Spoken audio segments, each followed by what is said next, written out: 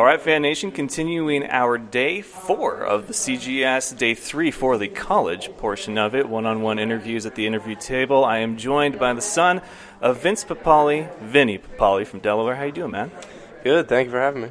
Your dad was a real treat, but I got to tell you, I've never seen a dad be more about his son knowing, I guess who he is. And is that what was it like growing up? With the guy who's there's a movie about him. Yeah, I mean, obviously, it is what it is. It was cool growing up. He blew up around the area.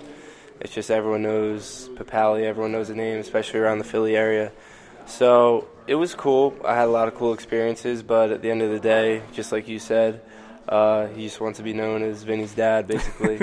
And when he comes around my school, he comes around a lot. To my teammates, he's just Vinny's dad. And that's all he's always ever wanted to be. So it's cool.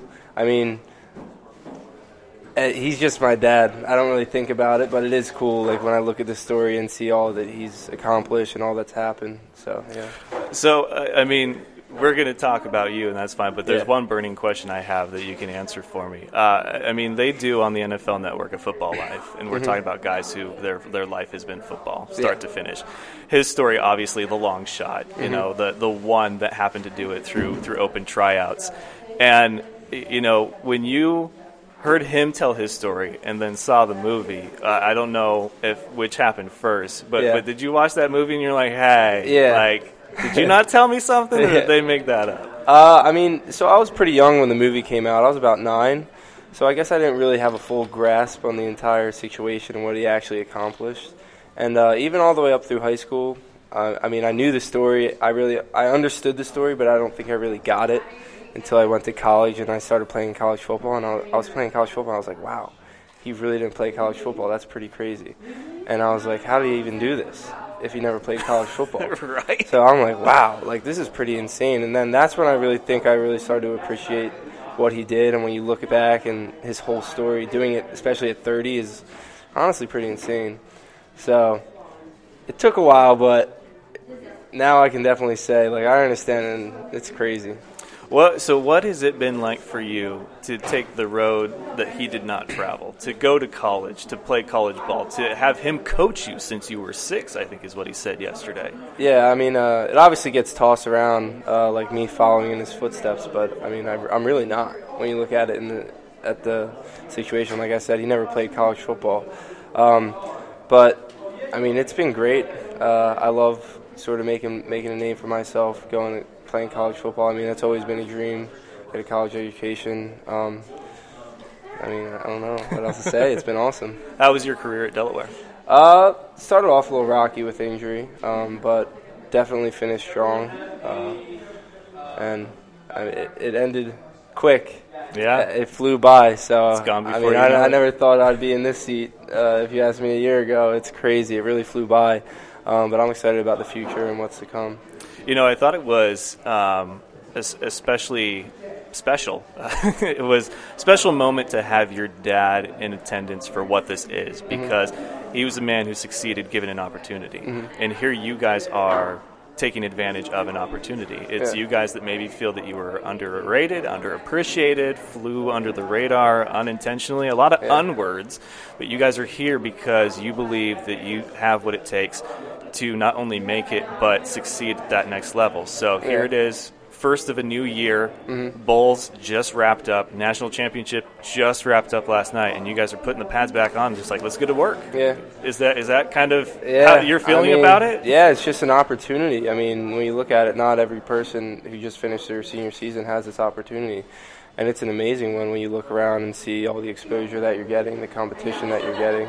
It really is awesome. And just going back to the old opportunity, I mean, it is what you make of it, and I'm just happy I have this opportunity to hopefully get my name out there, prove myself. And I know, like you said, a lot of these guys flying under the radar. We all definitely have that chip on our shoulder, so it's definitely noticeable on the field, and I think that's sort of good. It's a good trait to have, that chip on your shoulder, and it's pretty cool to compete with these guys every day.